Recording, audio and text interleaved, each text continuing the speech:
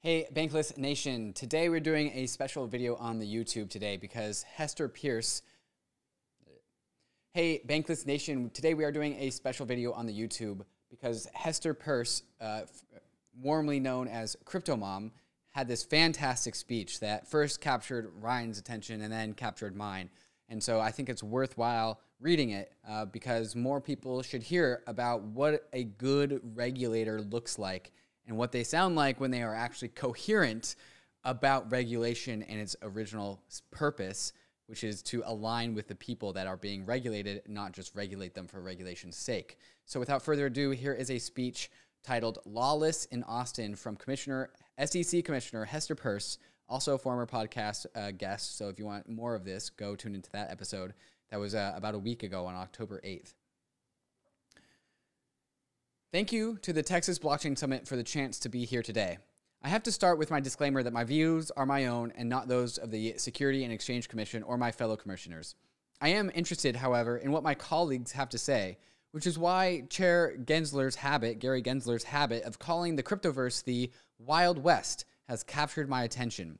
He is not alone in referring to the crypto landscape as the Wild West, a place we imagine to have been lawless, a society in which the gunslinger with the best reflexes and worst morals wins at everyone else's expense. Merriam-Webster defines the Wild West as the Western U.S. in its frontier period, characterized by roughness and lawlessness. Bringing government into that kind of environment to establish some order seems like a no-brainer. Today, however, I would offer a different take on the Wild West, and with that picture in mind, suggest a way forward in crypto regulation.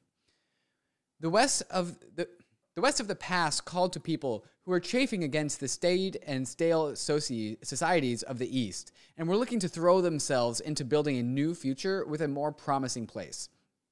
The Western frontier was a place for the adventurous, the rough around the edges, the idealists, the free thinkers, and the restless.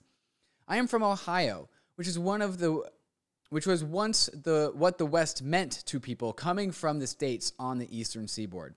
Reflecting that history, the part of Ohio I am from is called the Western Reserve. My alma mater, not a military academy as some think, still carries the name of the region Case Western Reserve University. People from Connecticut settled the region in the early decades of the 19th century. These settlers left the relatively well-populated and well-ordered Connecticut and moved west with big dreams to a stunningly beautiful and bountiful part of the country, but also one replete with dangers, disappointments, and difficulties. Western life was rough at first, as described in The Western Reserve, the story of the new Connecticut in Ohio. Quote, conditions were wretched during the first quarter of the century, and no improvement was likely to come without a transportation system and a supply of cash. Those things did come, and the enterprise and boundless energy which brought Moses Cleveland and his men to survey the wilderness and sustain the first settlers through the hard years in their clearings among the forests have never laggard or faltered. End quote. That spirit and energy became the basis for a thriving industrial, educational, and cultural hub in Ohio. I recently read a fascinating book by David McCullough, The Pioneers, which discusses the post-Revolutionary War settlement of another part of Ohio, MATCHA, this time by the people of Massachusetts. He tells the story of the difficult journey west and the successes, disasters, dangers, and failures that shaped what eventually became a thriving community. To these immigrants, the West offered hope and promise, in contrast to the East, as McCullough explains. Unprecedented financial panic had gripped the new nation since the end of the Revolutionary War. The resources and credit of the government were exhausted. Money, in the form of scrip issued by the government, was nearly worthless. Trade was at a standstill, farmers were being imprisoned for debt, and it was the severe economic depression that followed the war would last even longer than the war. But out west now there was land to be had as never imagined. Vast land, rich land. West was the opportunity. West was the future. The settlers who moved west came not only with high expectations, but with a whole range of talents and professions. They cultivated other skills by necessity after they had arrived. The society was rougher than the one they had left, but nevertheless, it was governed by the societal norms they had carried with them, by law, and by mutual concern heightened by the difficult conditions in the early years. Even if they had emulated the old Eastern society in many ways, these new frontier societies were created by their inhabitants. McCullough describes, for example, the work by Marietta's leading citizens to ensure that Ohio was a free state and to develop educational institutions and make them accessible to the general population. It was not, of course, all good in the West. Ohio's very name, Iroquois for Great River, and the Native American names of many other places in Ohio serve as a reminder of the inhabitants who were forced out as immigrants from the east arrived. Ohio was the frontier in the early 19th century, but later in the century, people were still looking west, further west, for opportunity. John Soule wrote in the Indiana Express in 1851, "Go west, young man." Horace Greeley picked up this phrase 15 years later when he wrote, "Washington is not a place to live in. The rents are high, the food is bad, the dust is disgusting, and the morals are deplorable. Go west, young man. Go west and grow up in the country." Texas may come to mind more readily than my native Ohio when we think of the Old West. Here too, though, the Wild West was marked by more order than the movies would have us believe. Andrew Morris, who, after a stint at Case Western Reserve University, moved west and eventually ended up in Texas, where he researched the Wild West and identified numerous forms of effective private regulation, which were effective precisely because they faced competition. He explained, for example, that Texas cattlemen, whose ranches were delineated by clear property lines, were able to create order on their ranches. One ranch's code prohibited cowboys from gambling, carrying six-shooters, and keeping private horses, running game with ranch horses, drinking, and stealing cattle from other ranches. As detailed in an article, quote, titled "The Not So Wild Wild West," Western order was not limited to ranchers imposing gambling bans on their cowboys, but also included an array of private organizations dedicated to maintaining order. Another quote, "It appears in the absence of formal government that the western frontier was not as wild as legend would have us believe. The market did provide protection and arbitration agencies that functioned very effectively, either as a complete replacement for formal government or as a supplement to that government. These accounts did not paint a picture of perfect order, but they suggest that societal order, does not always come from the public sector. Morris explained that frontiers foster private order. The frontier is a difficult place. Conditions are harsh, social capital is spread thin, and many of these institutions we take for granted are missing or scarce." Morris then gives a shout out to a noted economist and political philosopher, Friedrich Hayek, noting that Hayekian legal institutions flourished on the frontier and were lost as civilization advanced. This suggests that the current frontiers are likely to foster Hayekian legal institutions. History does not allow us to see how these private arrangements would evolve to meet new challenges over time. As Morris further notes, once there was wealth in the West, government's arrival was inevitable. Perhaps then it is inevitable on the crypto frontier too. Let us turn our attention there now. The crypto frontier, like the Wild West, appears pretty wild at first glance. Home to a lot of code slingers and speculators and some hucksters too, this new West also has its inter and intra-protocol fights, friendships forged through shared difficulties and successes, colorful personalities, passions, dreams, hardships, spectacular failures, and remarkable victories. But as in the West of the past, there is order and discipline in all of that rough and tumble. Because crypto is built on code, the code itself serves as a governor of conduct. But crypto is built on people too. And these people hold each other accountable not only through unbridled public discourse, but through using or not using a protocol. Protocol users, competitors, bug bounty hunters, and sophisticated skeptics monitor protocols for hints of centralization, administrator keys vulnerable to compromise, slow speed, high costs, lack security, and so forth. A system outage, rug pull, insider trading incident, or exposed flaw in the code gives rise to an inevitable firestorm. Decentralized communities collectively figure out how to deal with unanticipated problems. These cooperative and competitive disciplining mechanisms have helped clean up the crypto frontier, though there is more work to be done. The persistence of both self-regulation and calls by the crypto frontier for clarity from government regulators suggest that lawlessness is not the prevailing culture of the crypto frontier. On the other hand, ironically, our gunslinging ways in the old supposedly staid government regulatory world back east are causing people to question our commitment to the rule of law. Let me explain by raising several questions about our regulatory approach to date. I will conclude by suggesting that it is not too late for government regulators to set up clear rules that respect the unique attributes and the challenges of life on the crypto frontier. 1. Is there really legal clarity around digital assets? A fundamental area of conflict between the SEC and the public is how much legal clarity there is around digital assets. The safe harbor I propose for token distribution events acknowledges there is uncertainty about when crypto asset offerings implicate security laws. But the prevailing attitude of the SEC is that there is clarity, so why bother with a safe harbor? The idea that there is clarity as to when crypto assets are securities must come as a surprise to lawyers advising crypto projects that have struggled with this issue for years. Take, for example, the public feedback we received relating to the commission statement regarding the custody of digital asset securities by broker-dealers, which distinguishes between digital asset securities and non-security digital assets, which the latter of which we will not permit to be custodied by special-purpose dealer brokers. In response, many commentators have asked for clarity on what constitutes a digital asset security. One second. And asserted that it would be unfair to expect a broker-dealer to conduct the analysis given the lack of clarity. Moreover, if clarity means that essentially all tokens are deemed securities, then why even establish a commission position on a special purpose broker-dealers at all? 2. Are we enforcing rules by settling for ambiguity? The SEC points to the Supreme Court precedent and our own growing list of enforcement actions and says the case is closed. Most digital assets are securities. Even if we were to accept enforcement as a proper way to provide clarity, it's not working. Definitive determinations of securityness have only occurred in a few instances in which a court, rather than the commission, has decided the matter. Even in those instances, a determination that a token was offered initially as a security does not say anything about the token itself being a security, either at the time of the initial sale or in the secondary transactions.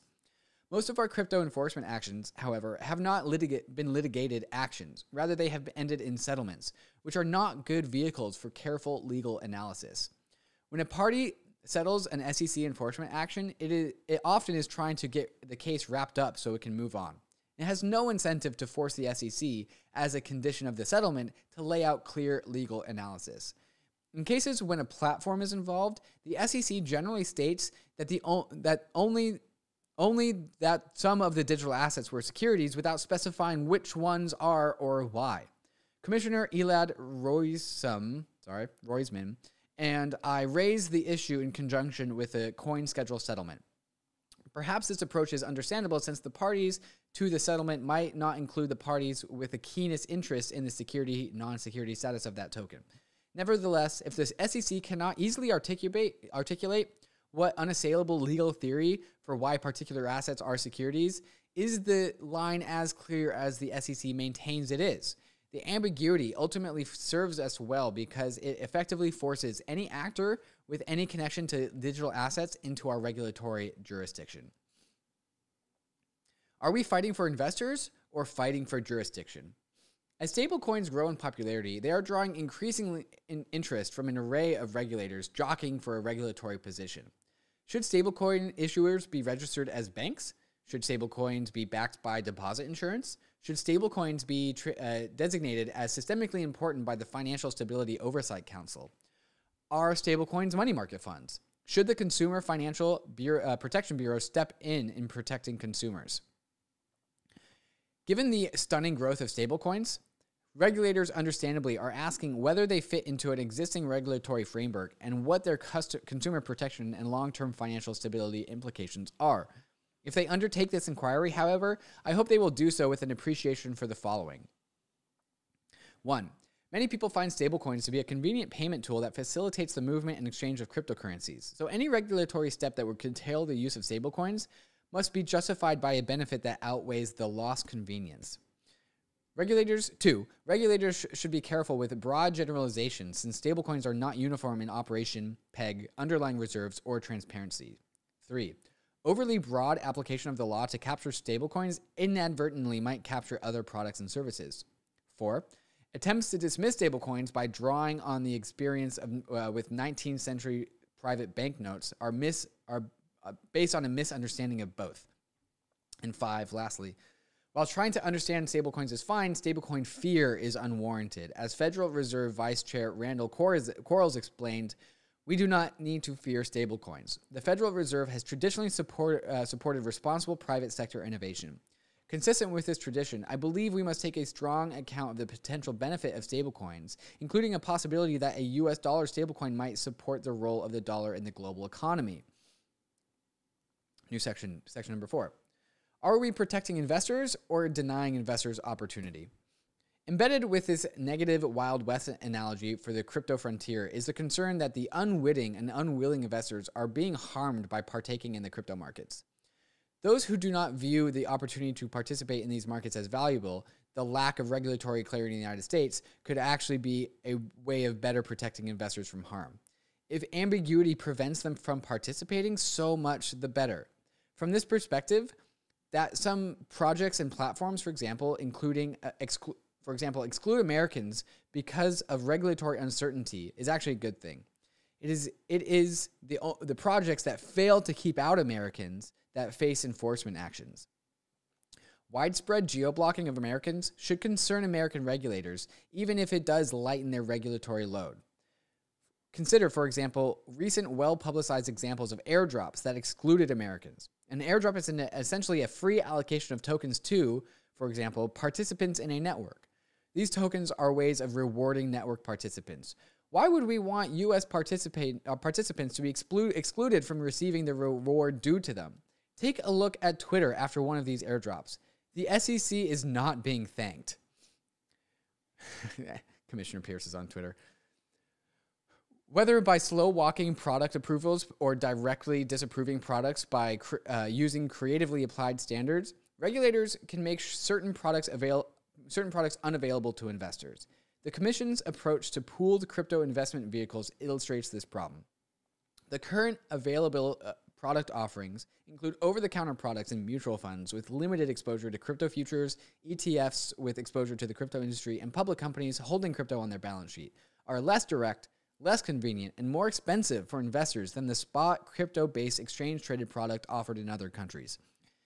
From the perspective of a regulator who does not really like the product anyway, nothing is lost.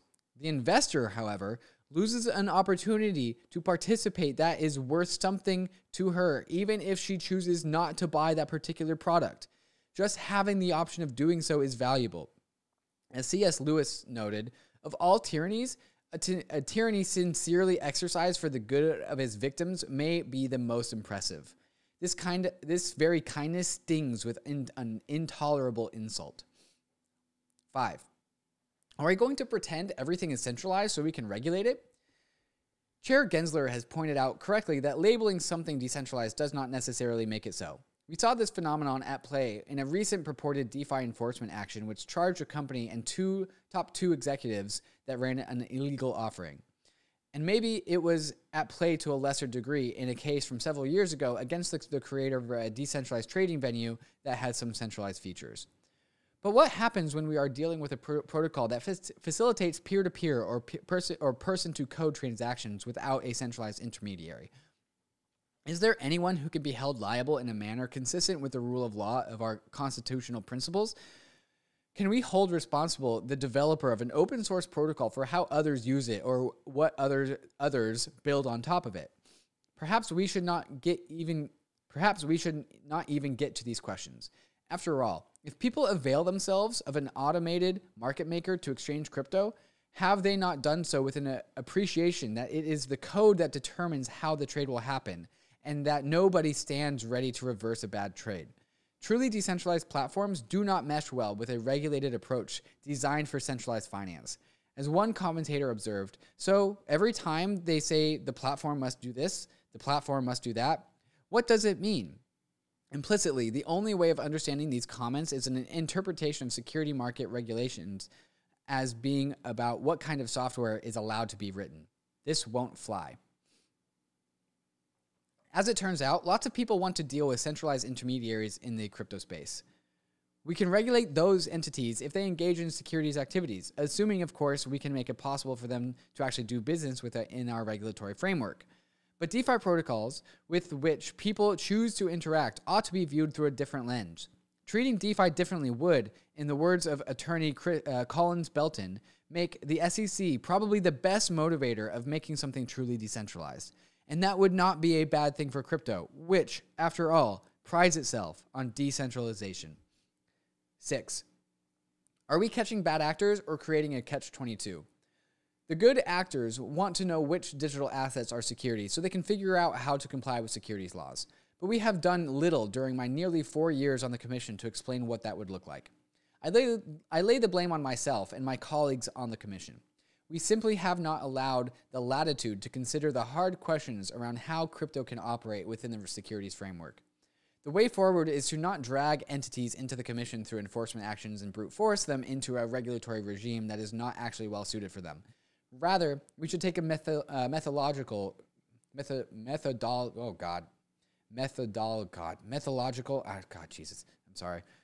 approach, one that provides answers to the key questions to which market participants need answers. In a dissent in an enforcement action against crypto trading platform Poloniex, I laid out a paradox.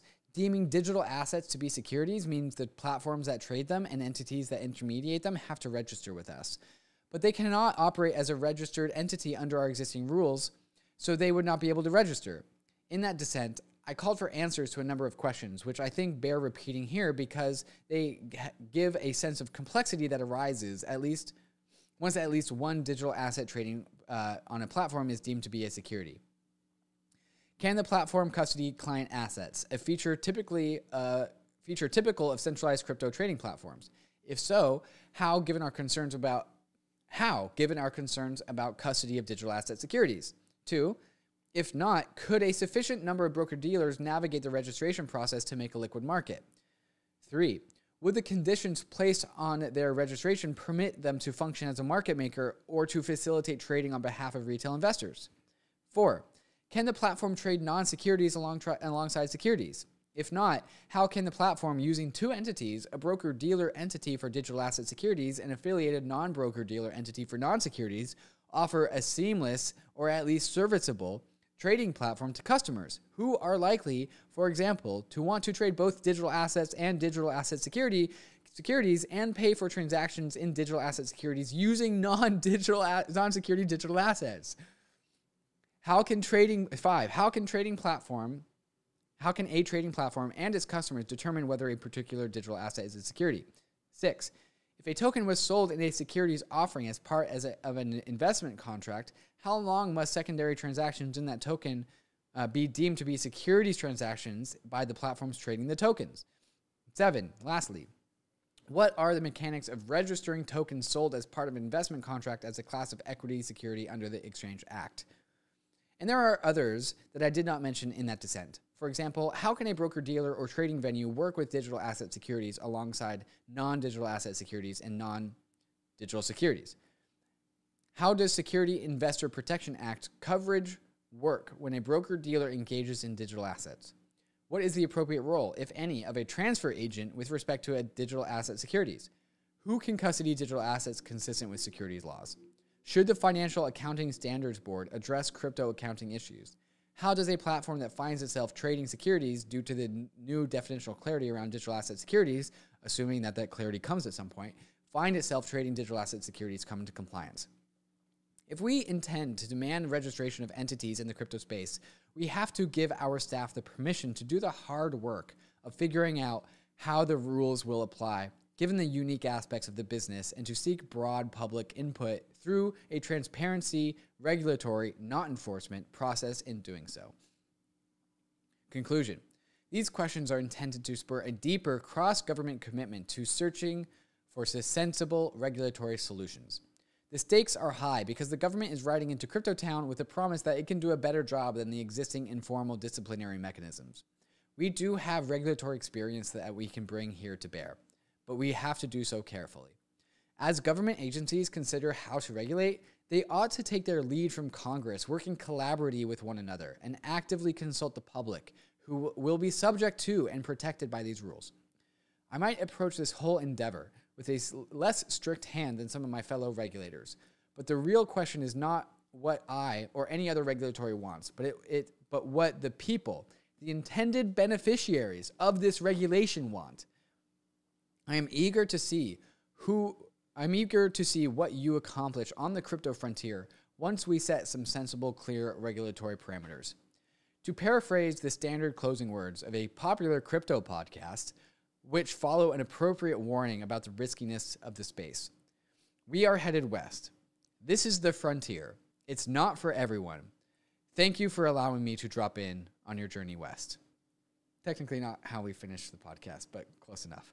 Hester Peirce, this is such a valid, great the speech itself is a great contribution towards the discourse. And hopefully me reading it aloud, putting it on the YouTube allows this to be spread even more, because this is what aligned regulation looks like. This is what the line here at the very end. Well, where is it? Here it is. I might approach this whole endeavor with a less strict hand than some of my fellow regulators, but the real question is not what I or any other regulator wants. Regulation is not about the regulators. And she says it, she follows up with, but what you, the people, the intended beneficiaries of this regulation want. And so Hester Peirce has extreme amount of clarity with what the purpose of regulation is. Stop restricting U.S. citizens from getting airdrops. You're just stopping them from getting $60,000. Stop doing that. You're not benefiting the people. You're supposed to make the people's lives better, not worse. That is the point of government. And Hester Peirce is very, very aware that this is not what the SEC has done recently. So Hester, thank you for the speech, and continue fighting that good fight. Thank you so much.